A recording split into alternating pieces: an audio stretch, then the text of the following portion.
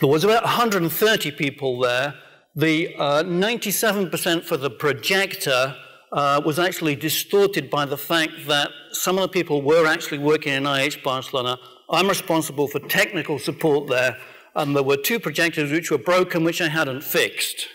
So when the people completed their survey, took advantage of the fact to complain about the fact they didn't have a projector, that they would have used it if they had have had a projector. Okay? And then over there on the right, you've got what I would describe as being 21st century technology, which the learners were using. And as you can see, really perhaps not a lot of 21st century technology being used by the learners either in the classroom or for the classroom. So the survey did ask them about not just what happened in the classroom, but what technology the learners might have been using outside the classroom for what traditionally we would have called homework. Okay? The various things there, Edmodo, WhatsApp, I'm assuming that you're more or less familiar with. What I describe them as being shared digital spaces. And what I think that we probably really want to do as teachers is to take advantage of some of the opportunities that those shared digital spaces provide for creating things, for creating opportunities for discussion, for communication, which is, I think, what we should really be doing in the classroom, okay? My one doubt is about Facebook. I've never used Facebook with learners. I have my doubts about its privacy, or I have a perception that its privacy is not as good as it could be. Some of you are probably very happy using Facebook. To understand the perceived lack of privacy on Facebook, you have to have a daughter. I have a daughter. I would not want my daughter to be friends of somebody like myself, if I was her English teacher. Okay, so that's my problem with Facebook. I'm going to suggest various tips, which I think you might find useful. If you teach, I don't know how many classes you teach, 6, 7, 8, 9, 10 classes, you do not want to begin with a shared digital space for each of those classes. Pick the class, the one class, which have the best relationship with each other and the best relationship with you, and experiment with them. But don't begin with all of them. You want the space to be managed by the learners. By that I mean, if you use Blogger or if you use a Google Plus community, then what you're going to have to do, you're going to have to collect the Gmail addresses of all of your learners. But don't do that. Get some volunteer in your class to do as much of the donkey work of the collecting the mails, of adding the mails, of giving them permission. Get a learner to do that for you, and you save yourself a lot of hassle. And all those digital spaces allow learners to post things. And I think what we really want to avoid is having a blog, for example, which says, as blogs do, posted by, and it being posted by the teacher, posted by the teacher, posted by the teacher, posted by the teacher. That is very boring, right? No young person, when I say young people, I mean anybody who's younger than me, all right? So you're all young people as far as I'm concerned. No young person would ever use Facebook nowadays if only their mother could post on it. Okay, that is the equivalent. You don't want that to happen with the digital spaces that you're using, okay? So really from that little research project that I did, partly as almost a direct result of that, I started to write things for One Stop English. There's a huge amount on One Stop English. I think there's over 9,000 different articles. And in the methodology section, there are 2 sections on, particular sections on technology. The tech tools for teachers, which is the middle column there, that's actually Nick Peachy. And it's the tech tasks. Nick is tech tools for teachers. I'm really much more in favor of tech tasks for learners. Okay, so what you have there are tasks that your learners could use technology for hopefully to produce as much language learning as possible. Okay? Just to give you a quick overview of that, there are, or there will be shortly, 10 articles which I've written in that section. There are over 70 tasks there. You can see that many of them include those sort of shared digital spaces that I've mentioned there. The tasks perhaps have something in common, which is, first of all, they involve very little technology. Very little technology. Secondly, very uncomplicated technology. I don't believe in doing anything complicated with technology, with language learners. And thirdly, as far as possible, they are designed to produce not use of technology, but use of language, okay, which I think is what we're really in our classrooms for.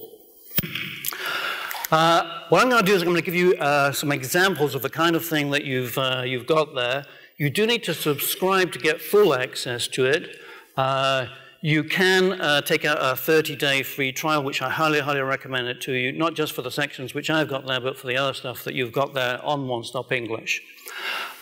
These tasks, you could do these tasks exactly as I'm showing to, whether you're a subscriber or not. So my first one there is creative writing. What I like to do is I like to take a single picture. You've got a single picture there. It's actually taken in the street outside where I work in Barcelona. You've apparently got 3 people. The person in the middle there is carrying some kind of green thing on their shoulders, giving them a piggyback, we would say. And I don't know how clearly you can see him, but there's some kid in the pink jumper there who's just turned the corner, and there's, I think you can see a kind of a look of horror on his face when apparently he sees the green thing walking down the road. Okay?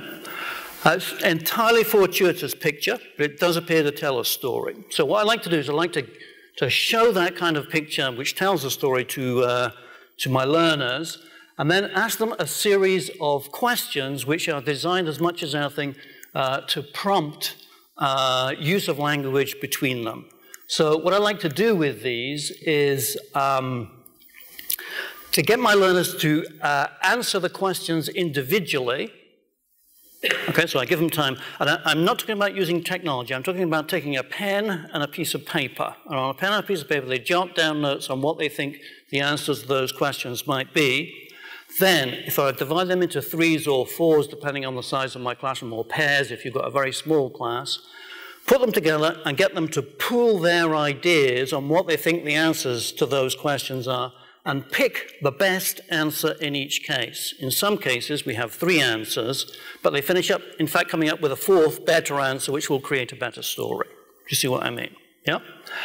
And having done that, what we're then doing is, in some way, then starting to use the technology, perhaps outside the classroom. So inside class, we're just simply talking about it.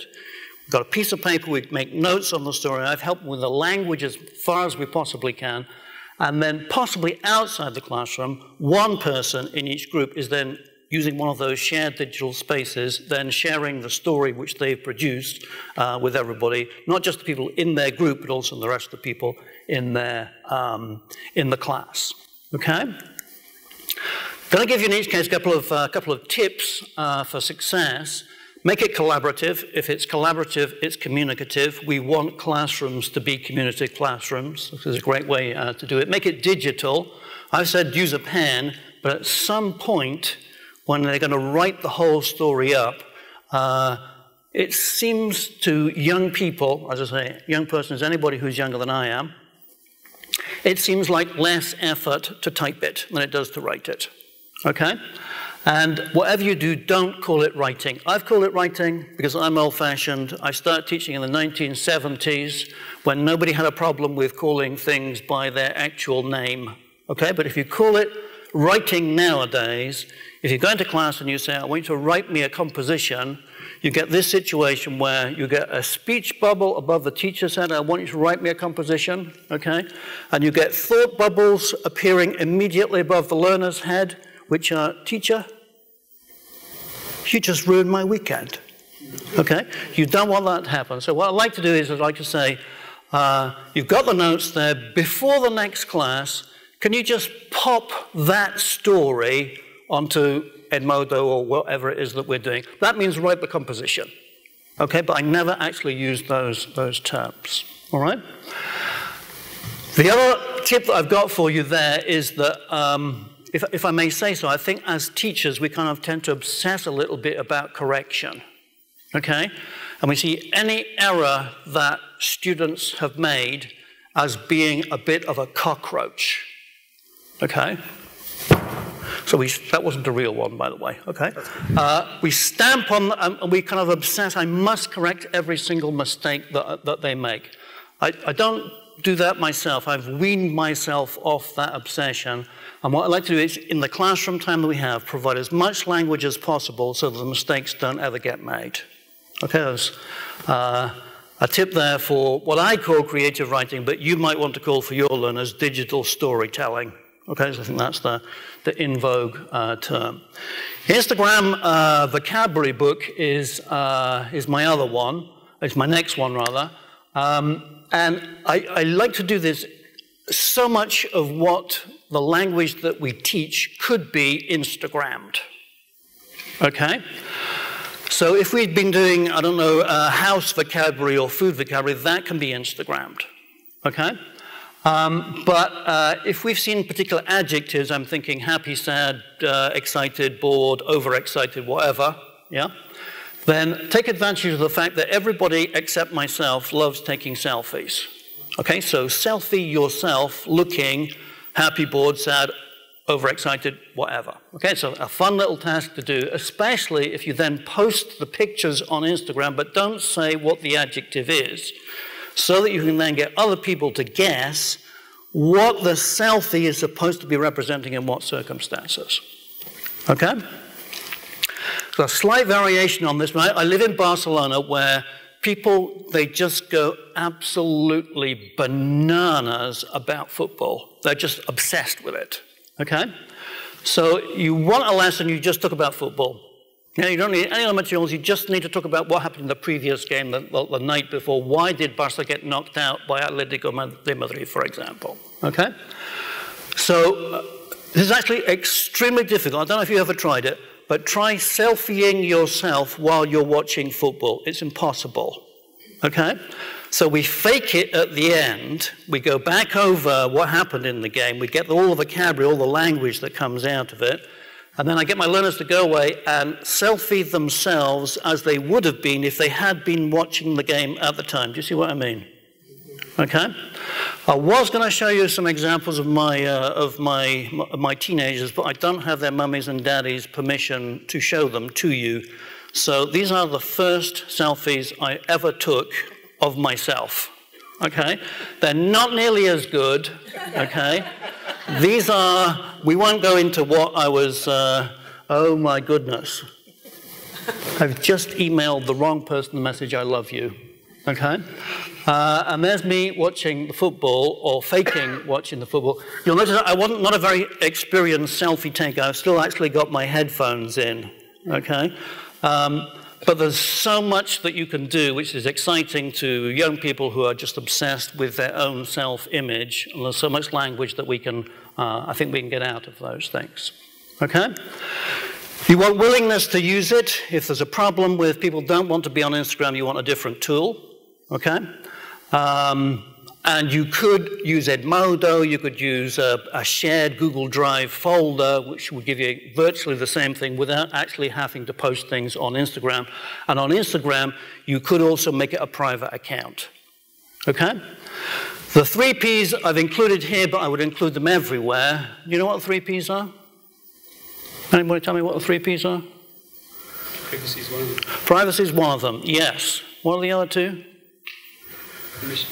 Permission is the second one, very good, yes. And what's the other one? Well, you want practice, yes. First thing, you want a little bit of practice. You don't have to be an expert to use any of these tools, okay? But you just want to have an Instagram account, and what do you do with Instagram? You want to know that basically. Practice is the first one. Permission is the next one, especially if you're teaching anybody who's below the age of 18. They must have permission, parental, school permission to actually do that. And privacy is the other absolutely vital one, whether it's Instagram or anything else. And you're much more likely to get permission if you've ensured that you have got privacy. Okay, so they're absolutely, absolutely vital. And again, with all projects that you might want to do, don't do all of the work. Okay? So if none of your learners have Instagram accounts, they could theoretically send you the pictures which you would then upload to Instagram. Do not do that. Okay? Your job is not to upload pictures or to use technology in any way. Your job is to help them there with the language. It could be, and I've got a colleague who does that, her learners don't upload, but somebody in their class who's a bit, if I may say so, obsessed with Instagram.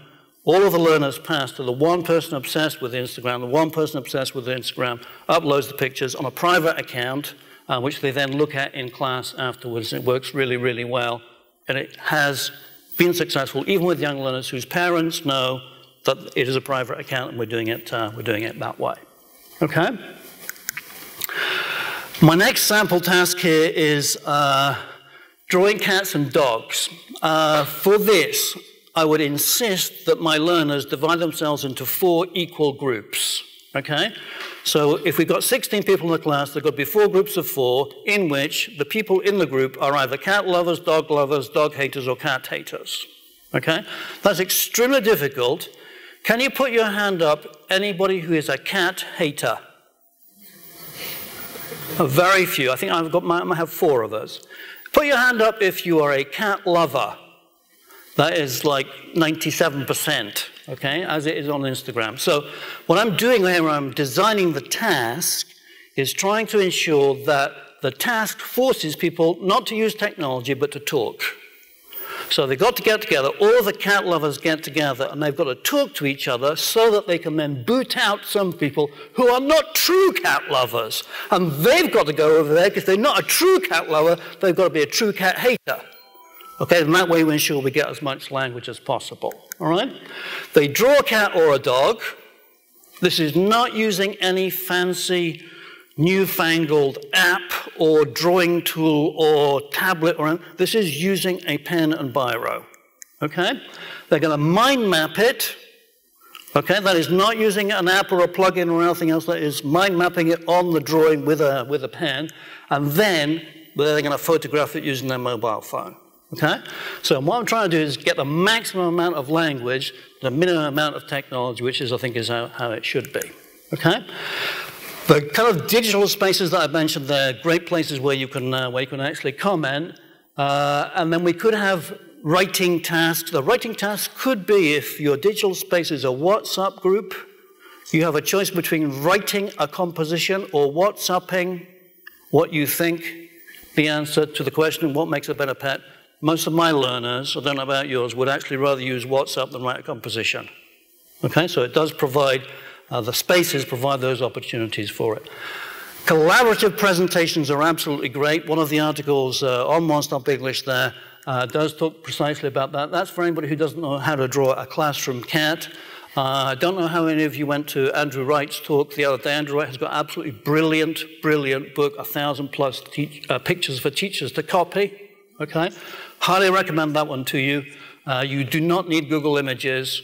You do not need technology if you have a pen, or a piece of chalk, or a piece of flint, or a stick in the sand to actually draw pictures of cats. Okay? Collaborative presentations are my next one. As I say, there's one of the articles there is about that. Just before I go there, I think we've got a handout for you, which the article on Instagram, you've actually got the article there, so you can actually look at it further. I like to put people together for presentations. Google Drive is absolutely brilliant because one person, not you, one of the learners can create the presentation, share the presentation with everybody else, and then they can, either in class or outside the class, again, they can then collaborate on the creation of that presentation. Okay? They collaborate on preparing it. They share it with you. You could make any corrections that you felt that you wanted to make. They're going to rehearse it, and mobile phones are absolutely brilliant for videoing rehearsal, so they can look at it and then improve on the task that they've got. Okay?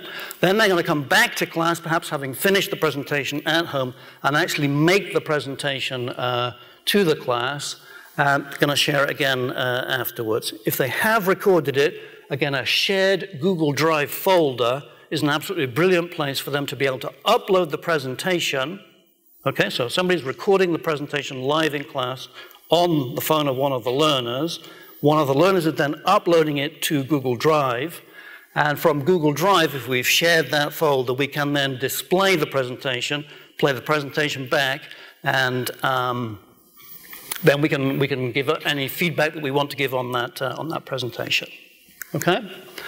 And again, the commenting that we can also do on a place like Edmodo or wherever is also great, again, for further opportunities for language practice. Keep it short, put it in threes, re-rehearse, rehearse, re-rehearse, re-rehearse, keep rehearsing, keep performing the task, keep using the language, not the technology, is the way that you want to go.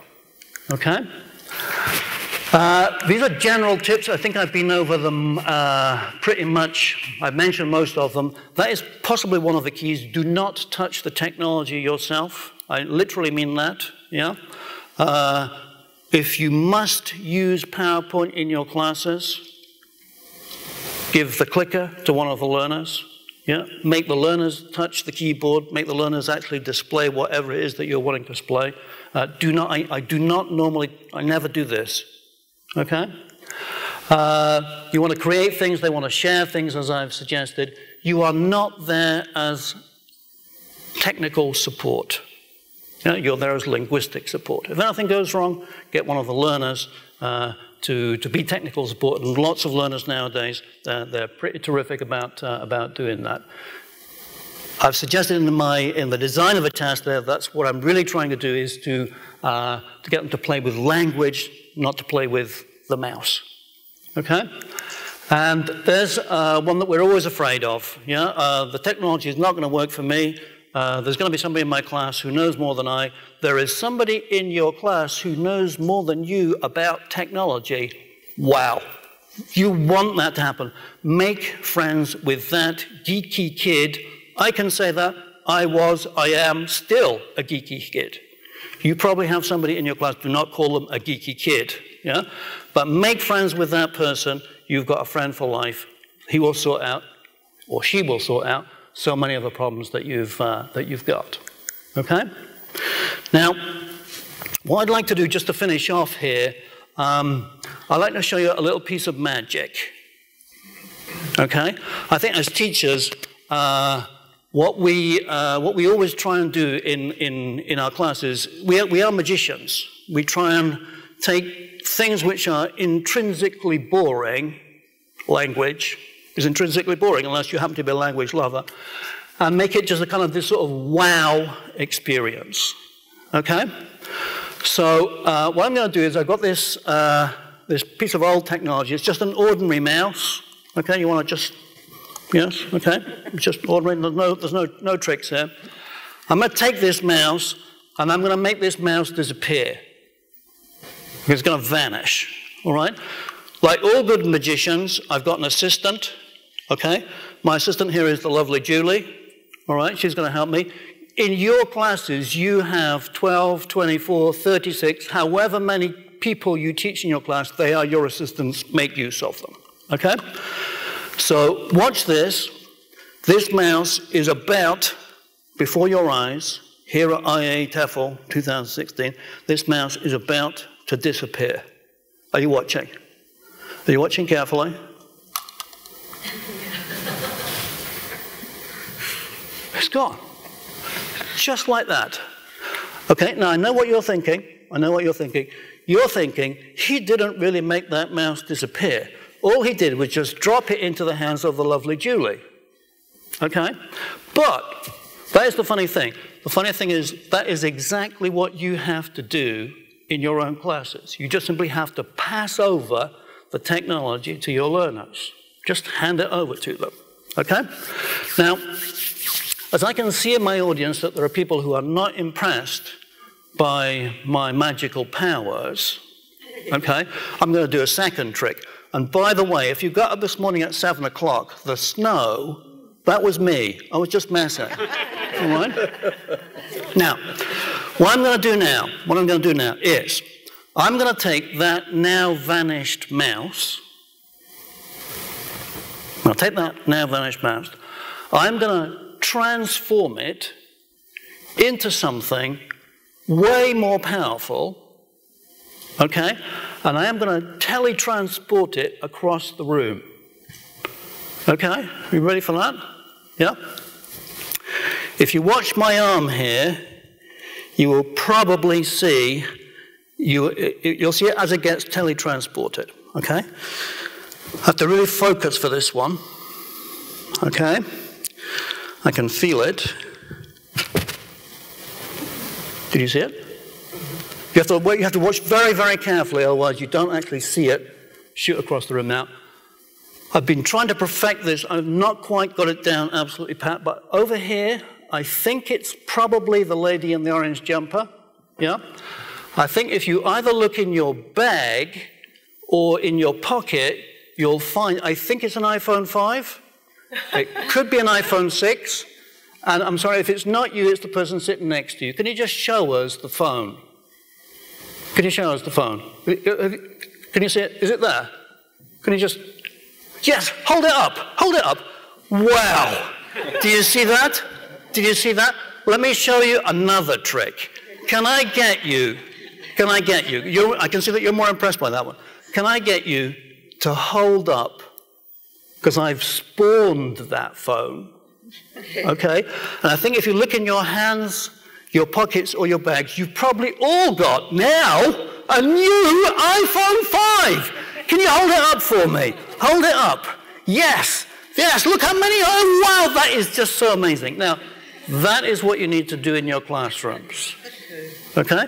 What you need to do is, you need to go away. You need to hand over the technology. Let the magic begin. Thank you.